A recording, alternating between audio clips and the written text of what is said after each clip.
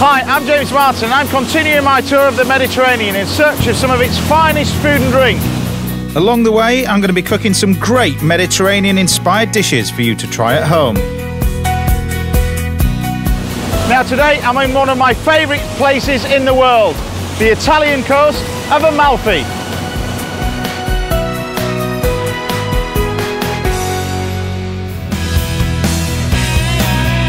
I'm sailing into the port of Minori on the stunning Amalfi coast. Whilst I'm here, I'm going to be getting a crash course on making the area's oldest pasta and learn the secret behind the local seafood speciality, acqua pazza. But first, I'm heading up to the cliffs above Minori to sample the area's most famous ingredient. Now, as a chef, sometimes we take ingredients for granted, but here is the king of all ingredients of Italy. It's the Amalfi lemon. Amalfi lemons are iconic to this area. They date back to Roman times, and today they're still farmed in the traditional way, with every single one picked by hand. Here at the Villa Maria farmhouse, they have their own lemon groves. Vincenzo Ruoco's family have farmed here for generations, and along with his wife Maria, they now also run a guest house and restaurant. Maria does all the cooking, while Vincenzo looks after the lemons, which are harvested from February to October. Amalfi cost, because if you crush lemon... Lots of juice. Yeah, lot of juice. The lemons here are known for their intense flavour and juiciness, which I'm looking forward to putting to the test with my first dish.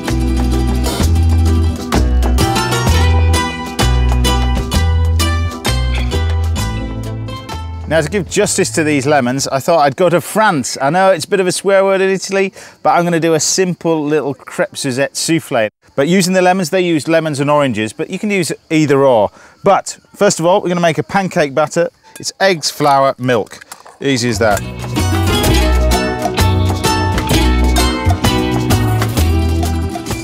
Now, I always think the temptation with pancakes is to mess around and flipping it around. Just leave it in the pan. That way it'll colour just slightly on the bottom,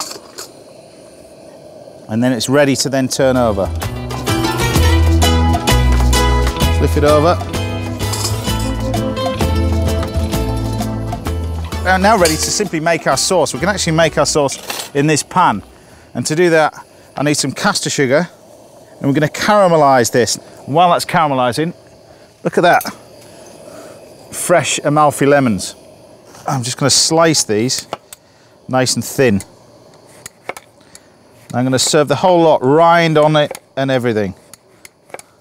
I think you get so much flavour out of the lemon rind, particularly over here. They just taste different to any lemon you've probably ever tasted. And they were telling me earlier, they actually just put salt on it and serve it in a nice salad with some parsley and some seafood. It's wonderful. They're not as sharp, they're just almost like tasting lemonade, delicious. For a double lemony hit, I'm using the region's most famous lemon liqueur, limoncello, and it's made from the rinds of lemons, and Vincenzo makes his own on site. Once the caramel is a deep golden brown colour, it's ready for a generous measure. Limoncello in. Flame it. Watching his lemon trees. These lemon pieces and a good squeeze of lemon juice. And this is where the Amalfi lemons really come into their own. The amount of juice you get out of here, it's almost like a glass per lemon. We incorporate all that together and instantly it cooks our lemon on here. Easy as that. Now, to enrich it and to flavour it even more, I'll put a little knob of butter in there, just to finish it all off.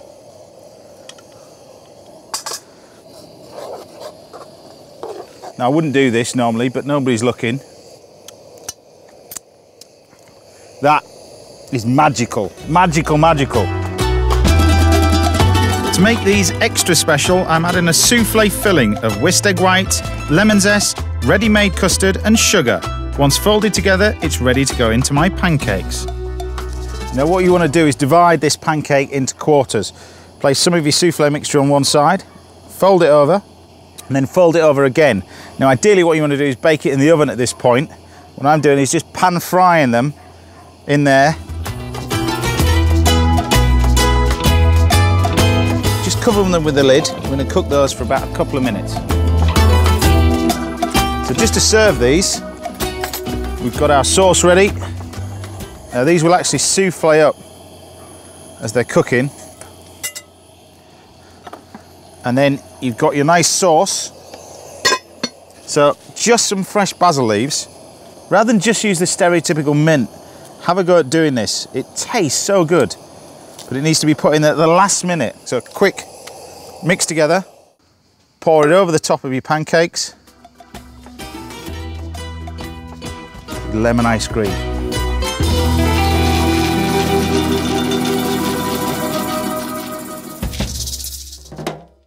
You get to taste this. Tell me what you think. Is it hot?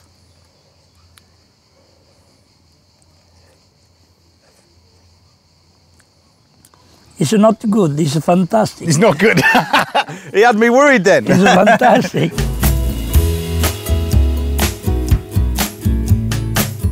As well as farming, the Ruocos run a guest house and restaurant. Specialities include aubergine, parmigiana and caponata. And all the pasta is made freshly here on site, so I'm hoping to pick up some tips. Well, while Vincenzo's the boss on the farm, it's definitely Maria. And your beautiful sister? What's your sister's name? Margherita. Margherita. Yes. Basically, they're the proper cooks of the house. Every day, she makes pasta and the most beautiful food. We ate here last night, me and the crew, and it was one of the best meals I've had on my travels. It was just superb. Poco di sale. Maria is showing me how to make a dish that originates from Minori, undundari, or ricotta dumplings. These little dumplings are reportedly one of the oldest types of pasta and are traditionally prepared on the feast of the town's patron saint in July. They're made from a few staple Italian ingredients: ricotta, semolina, flour, parmesan, a pinch of salt and egg yolk. This is kind of weird because it's when my grandmother passed away, the only thing that I wanted in the entire house were all chopping boards, and she had one just like this. And I've got it to this day. The dough is rolled out into a long, thick tube before being cut out into small rectangles. A ridged wooden board is used to make the grooves, or you could use a fork. Here we are. Look how beautiful they are. Yes, look, appreciate this. Yeah, precise. That's hard work, that is. So we've made our dumplings, now on with our pasta. Another favourite pasta here is fusilli, which Maria and her sister painstakingly hand roll. The secret, they tell me, is to make sure that the pasta isn't too thick like a dumpling, or too thin as it tastes of nothing. And I'm going to use this fresh pasta for my next recipe, along with some vegetables they grow here. Now I've got everything I need to make my great pasta dish.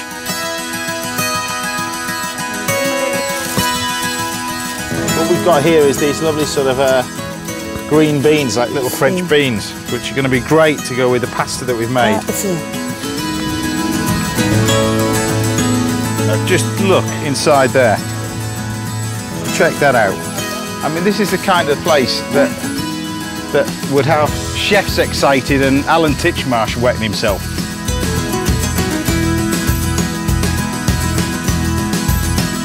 Literally, cucumber, tomato. I mean, look at these tomatoes. Look at that.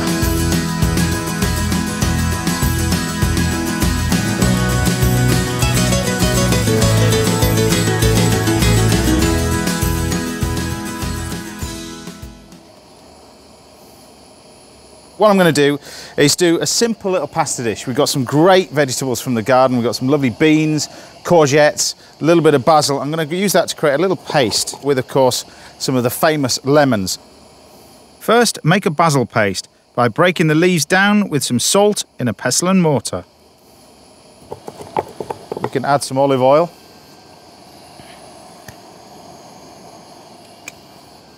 And some more basil. I have to say, in all my travels and all my years of trying to get basil and herbs and things growing in the garden. I've never seen basil like this. Just a huge leaf. It almost looks like a big leaf of sorrel. I mean, look at the size of that sort of stuff. And it smells so pungent as well.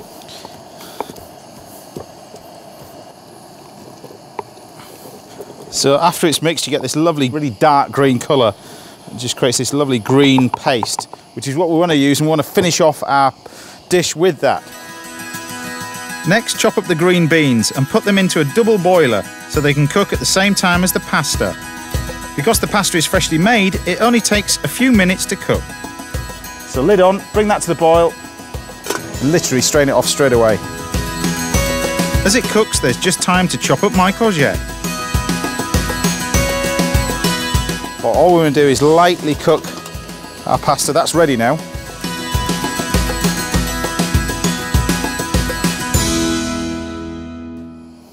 So now we can finish it off and incorporate this all into our sauce. And to do that, I'm going to add our courgettes straight in the pan. Just a bit of crushed garlic, and to do that, we just grab some salt, crush them with the back of the knife, just to break it up. Going to add some of this pasta water.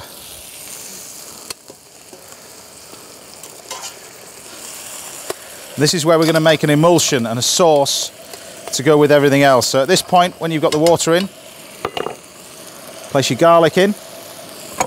We can then grab the rest of our ingredients here, add it all into our pan. More of this pasta water.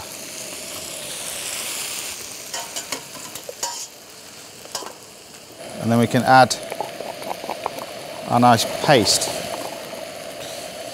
And this is where you start to get all that lovely flavour. And to create a nice little sauce, what I do is add some butter to it.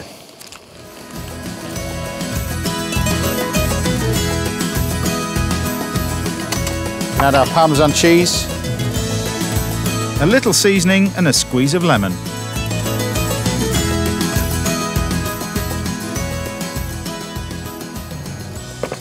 I can pour that over the top and create a little lemon flower. When you slice that,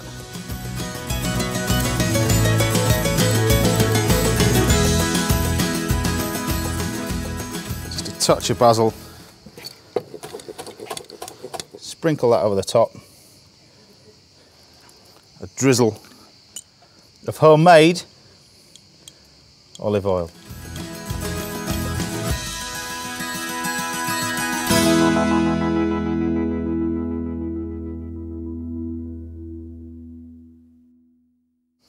And there you have it, my fresh pasta with Amalfi lemon. Easy as that. But the true test is Maria. Ah, thank you. This is like cooking for my grandmother at home. I've never been so petrified in my life. I've done all the exams you can do, and you cook for all these Michelin star chefs. But the true test is whether she likes it.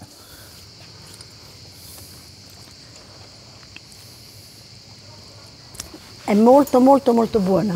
I think that's good. Thank Molto you very much. delicata. Veramente I buona. can sleep happy now. I can see, even the sisters applauding over there. Still to come, I go in search of one of the area's most famous seafood dishes, aqua pazza, and cook a simple fish supper inspired by it.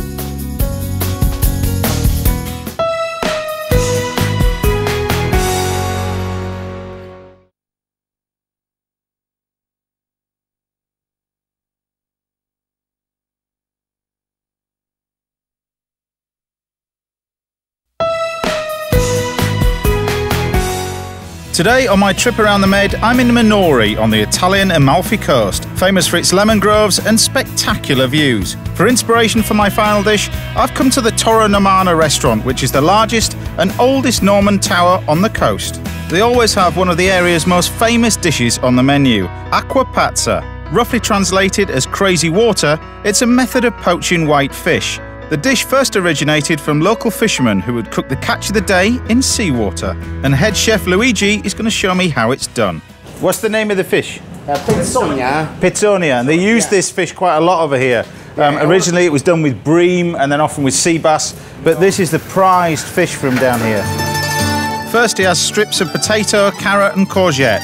baby plum tomatoes, garlic and olive oil. Then it's ready for the crazy water. And we put some water. Yeah.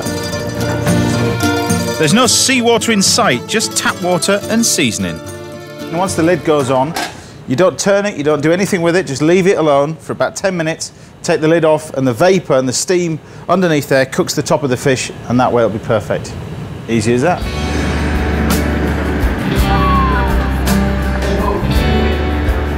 Look at that, well that's nearly ready.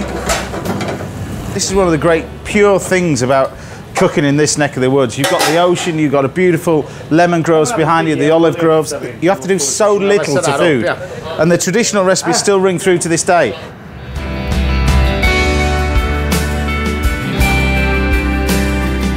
And there we go, the crazy water fish.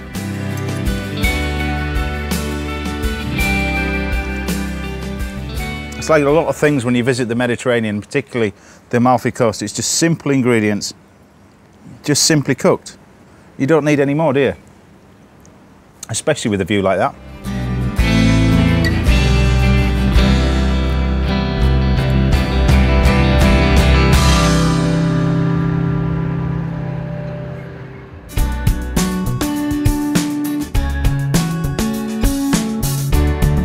That aqua pazza was all the inspiration I need for my final dish.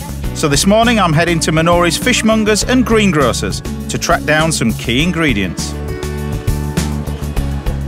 Now, hidden behind the little side streets in Minori, just off the coast, is this beautiful little fish shop. Now, it's owned by a fisherman, and he's got a vast array of stuff that he catches every single day. Now, this is the perfect season for anchovies over here, but we've got sardines, there's mackerel in here, there's some lovely sea bass. The octopus is still alive there, it's so fresh. We've got some gurnard, there's a little bit of black bream. These are farm black bream, these smaller ones. Check out the swordfish. I've decided to use a large black bream for my recipe, so I just need some veg to go with it. That's it. What a great little fish shop. Now, all this stuff is, of course, local produce, from the melons to the lemons to pears and San Marzano tomatoes. These are the ones that I'm going to use for my next dish. Now, these are highly prized around here. They're really the king of all tomatoes. Sweet, low in acid, really the best ones to make tomato sauce. So if you're looking to make your own homemade tomato sauce, then these are the tomatoes that you use. Zuccolunghi, look at that. The king size courgette. Have you seen that before in the supermarket? I doubt it.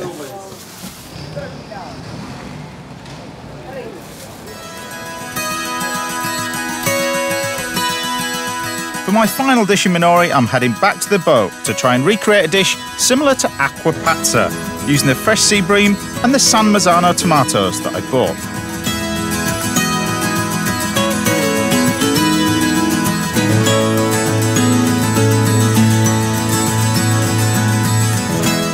So first thing I want to do is get our sauce on the go, which we can cook our fish in. For that, so we want 3 cloves of garlic.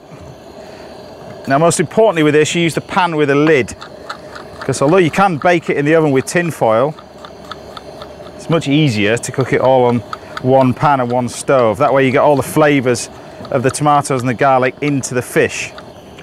Good quality olive oil, and plenty of it as well. Throw the garlic in. Now, at the same time, we can pop in our tomatoes. Now, these are the real great little baby tomatoes. They can go in whole. Then add 3 finely sliced chilies and a little water. About a quarter of the way up the tomatoes. Add some marjoram before putting the lid on and leaving to cook for about 5 minutes. Now, you can cook this dish with trout, it's really, really nice. But the sea bream like that, a nice whole fish, keep it whole. There's no need to fillet it, but what I am going to do is just score the top with a sharp knife. That way you'll get all the nice flavour in there. Some more marjoram, and we'll place it inside the cavity. And rosemary would work very well with this, especially thyme also. Black pepper. You can lift the lid off, and the tomatoes just start to break the skins. And then take the whole fish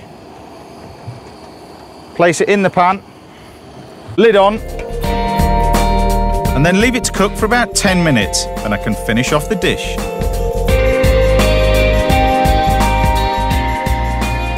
This will make up for the crazy water, that salted water.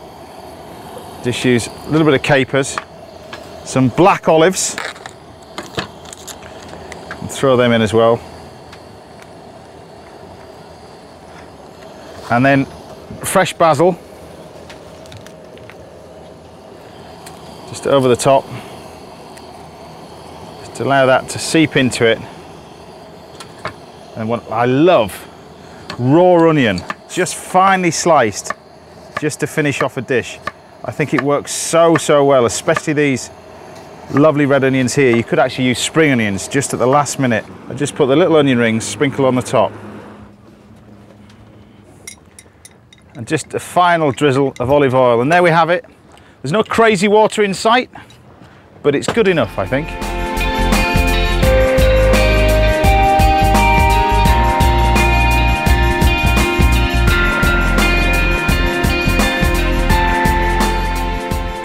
Those tomatoes are delicious. And if you want to bring the taste of the Mediterranean into the comfort of your own home, then log out to our website. That's goodfoodchannel.co.uk to get all the recipes from the entire series.